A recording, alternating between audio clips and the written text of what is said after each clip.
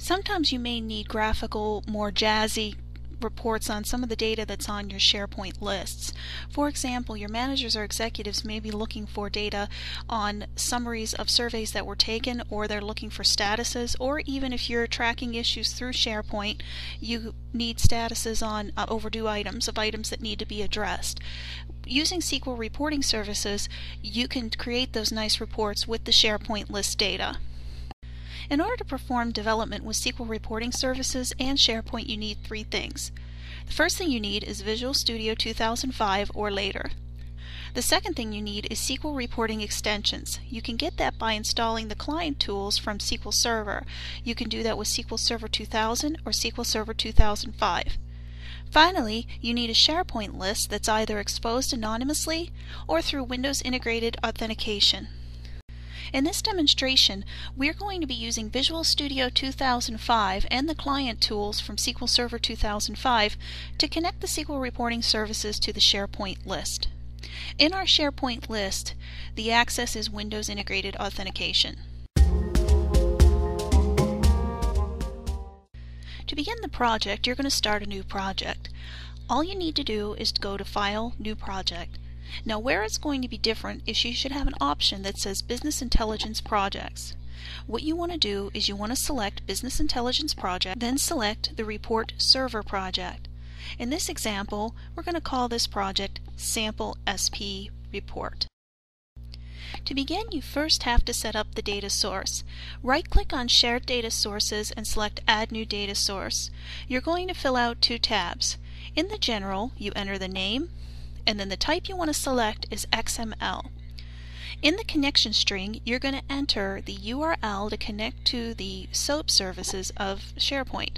That would be your server, site, and the VTI bin list.asmx. Remember that server is the name of your server and site is the name of your site, and that includes any subdirectories. For example, if your server is called bogus and your site is called site1, you would enter bogus/site1/VTI bin lists ASMX. The next thing you need to do is you need to add a report. Right-click on Report and say Add New Item. Select the report template. Do not select Report Wizard, select the report template. By default, the name that it's going to give is report1.rdl. You may use that or you can change the name. In this example, we're going to call it Favorite Pythons. The next thing we need to do is create a new data set. So when we're creating a new data set, there are a few fields that you need to take a look at. The first thing you want to look is the Query tab. That is where you set up the data set in the connection query. The next tab is the Fields. This is the fields you would like to display. You don't have to enter anything there. The next one is Data Options, and that has some information.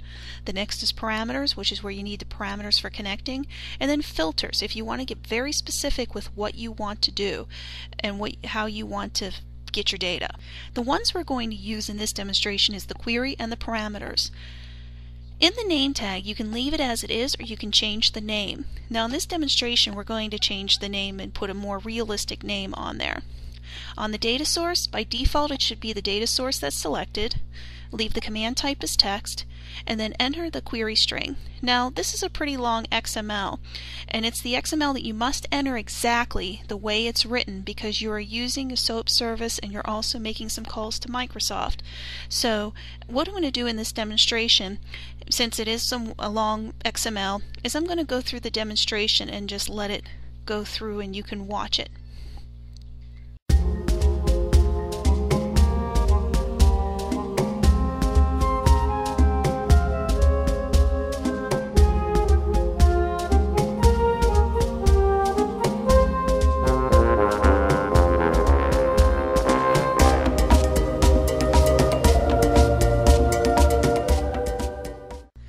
Next, we need to set the parameters. There are three parameters that you need to set.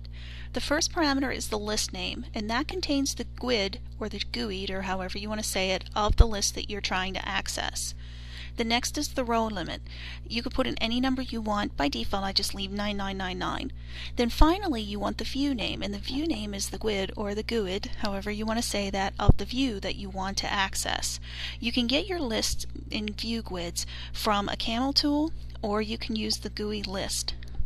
Once you finish entering the information, you should see your data appear, and this is how it's going to look. Similar, your fields will be different. All of the fields of the data will start with the prefix OWS underscore.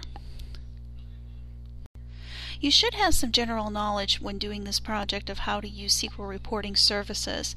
So in this demonstration, I'm going to do an illustration, it's relatively quick, of using the tools of SQL reporting services to build my report based on my SharePoint data. So just sit back and enjoy the show.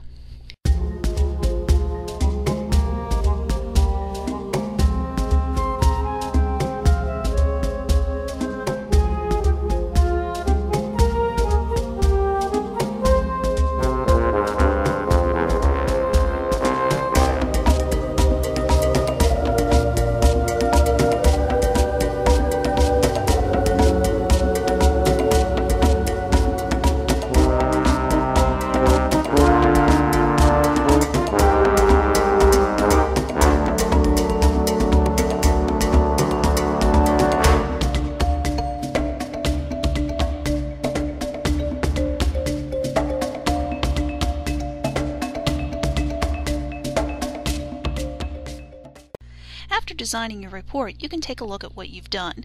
Just click the Preview tab and see the results. If you need additional resources or information, you can go to Script-D and get my document that I've published on this subject. The URL is listed on the screen.